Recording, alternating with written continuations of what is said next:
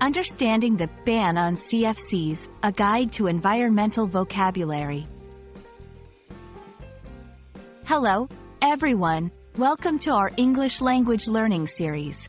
Today, we're going to explore an important environmental term, the ban on CFCs. Understanding this phrase not only helps in learning English but also in grasping a vital environmental issue. So, let's dive in and uncover its meaning together.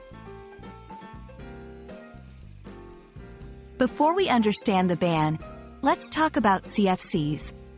CFCs stands for chlorofluorocarbons. These are man-made chemical compounds that were once commonly used in air conditioners, refrigerators, and aerosol sprays. The key thing about CFCs is that they are harmful to the ozone layer, a protective layer in the Earth's atmosphere. The ozone layer plays a crucial role in protecting life on Earth. It absorbs most of the sun's harmful ultraviolet UV radiation. Without the ozone layer, this radiation can lead to health problems like skin cancer and cataracts, and harm animals and plants.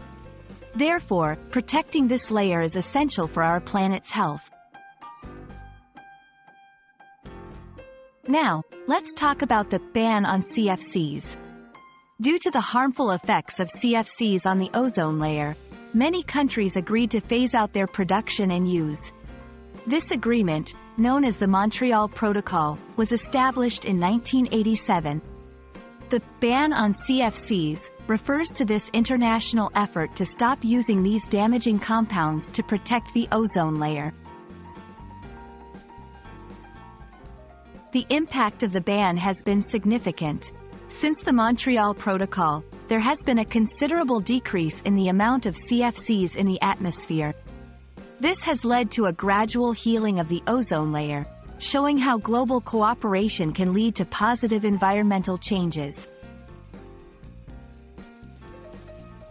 I hope this video has been informative and helped you understand the meaning and importance of the ban on CFCs.